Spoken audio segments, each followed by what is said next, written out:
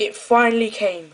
My LunaTik multi-touch wristband, and it's for my iPod Nano, which I've been looking for a good quality solid wristband for my iPod Nano. I've been using this crappy eBay one for ages, so I picked one of these up online, and I'm not sure why it's in such a taped condition, but I'm sure it's fine inside the box.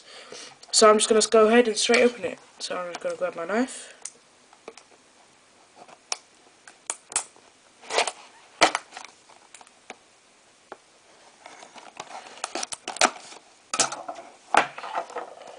And it slides right out. Really cool packaging, by the way. I really do like it. And the box is nothing else is in there. So the LunaTik itself is right here.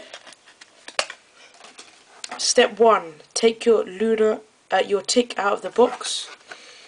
So here it is. I got the black one, which is quite nice. I like that. Yeah. So to put the iPod Nano inside, we have to. This thing comes with it, an Allen key. So undo these 2 screws.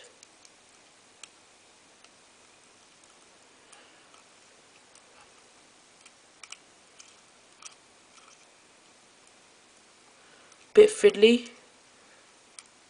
Is it going to come out? There we go.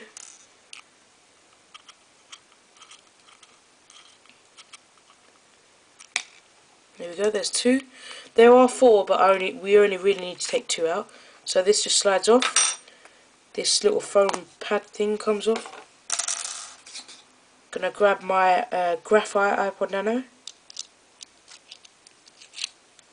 Slide that in sideways with the dot connector at the bottom.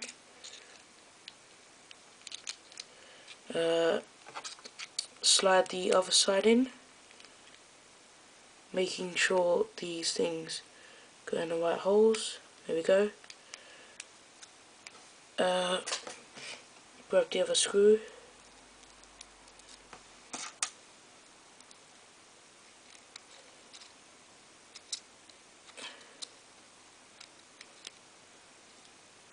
There we go.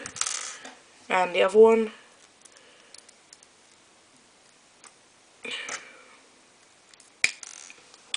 Oops.